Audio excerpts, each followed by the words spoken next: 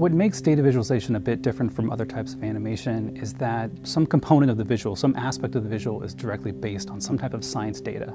So in the case of the tour of Asteroid Bennu, the OSIRIS-REx trajectory is actually based on mission data. The model itself, the asteroid model, that is real LiDAR data that was collected from the OSIRIS-REx spacecraft. The imagery that you're seeing wrapped to the surface of Bennu, that is actual satellite imagery taken by the spacecraft. And so that's kind of the difference between visualization and animation, is we're showing the real data. This is the real asteroid. So if we zoom all the way in on a boulder, that's the real boulder. That's what it looked like from the perspective of the spacecraft.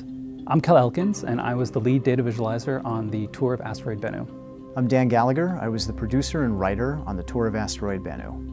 Tour of Asteroid Bennu was inspired by an earlier video that was also made by NASA's Scientific Visualization Studio, and that video was called Tour of the Moon. The visualizer, Ernie Wright, used elevation data and high-resolution imagery from a NASA spacecraft called the Lunar Reconnaissance Orbiter, and he was able to fly the camera very close to the lunar surface and show the actual textures, shadows, highlights, just the way that they would appear if you were hovering close to the surface of the moon. So we kind of borrowed some of those techniques for the tour of Asteroid Bennu, really using lighting as a way to help viewers understand the shape of Bennu and the shape of these different geological features we were zooming in on, which just it really helped the visualization come to life.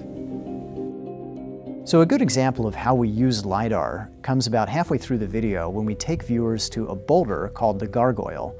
Now the gargoyle has a very complex, amorphous shape, and it looks really different when you see it from different angles in two-dimensional photographs. But when we finally got a good 3D model of the gargoyle, Kel was able to put a virtual camera down near the surface of Bennu and rotate it around the boulder in a way that we never could with two-dimensional imagery. So something really cool about working on this particular visualization, and actually all the visualizations we made for the OSIRIS-REx mission, was as the spacecraft got closer and closer to the asteroid on its way there, and as it spent more time studying the asteroid, the models got better and better. The data that was collected was getting better and better. So some of our early visualization tests, we had this relatively low poly model of the asteroid, and we could only push in so far with the camera. You can't push in too far because then you just see individual polygons. But as we got further and further along, we ended up with 5-centimeter resolution tiles that you could push all the way into individual boulders. And that's just the nature of how these science missions work. The more time you spend with something, the more data collect, the better the models get.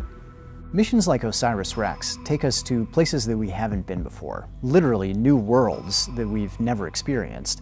But they show us those places in ways that can't always be easily seen.